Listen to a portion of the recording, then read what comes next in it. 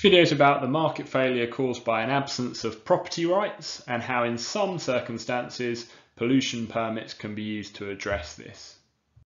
So property rights are quite simply about allocating who owns what, and so they're used to manage this ownership of economic resources, and it's actually really crucial in ensuring that these resources are allocated in the most efficient way.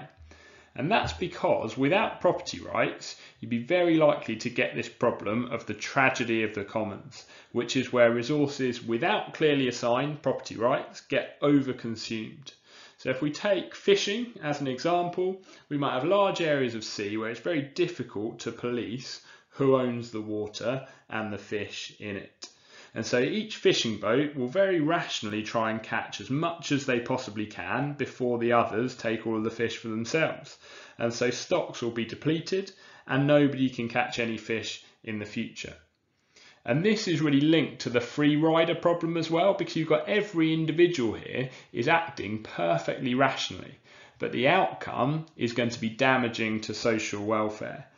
And so one way you could try and resolve this is by extending property rights. So it doesn't actually matter who owns the resource, but just the process of ownership will change the incentives in that situation, because the owner will now try to use that resource sustainably to protect those stocks for the future.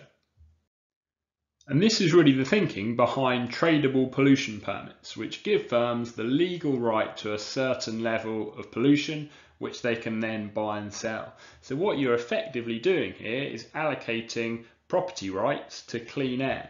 And not only does that make a maximum limit for pollution, but it can also incentivize low-level polluters to reduce their emissions further as well, as they've got that incentive to sell the permits and gain the benefit of doing this.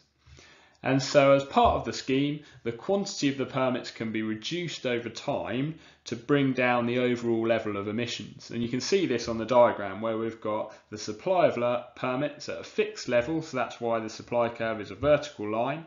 And then over time, you can reduce that supply of permits, so pushing that further to the left, which will force up the price of the remaining permits and reduce the total pollution, but also further incentivize those firms to bring down their emissions because they can sell their permits then at a higher price.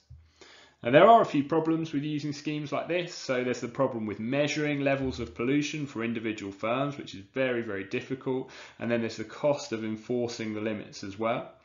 And you've also got the problem of global cooperation, which is really required if it's going to be successful. And this is always really the issue with any policy that's trying to tackle pollution, is that each country will be looking over their shoulder at what others are doing. And so any restrictions that you put in place like this, if they're on a national scale, countries are going to be reluctant to implement them because it will hit their competitiveness. And so that's why schemes like the EU cap and trade scheme or even global agreements become really important.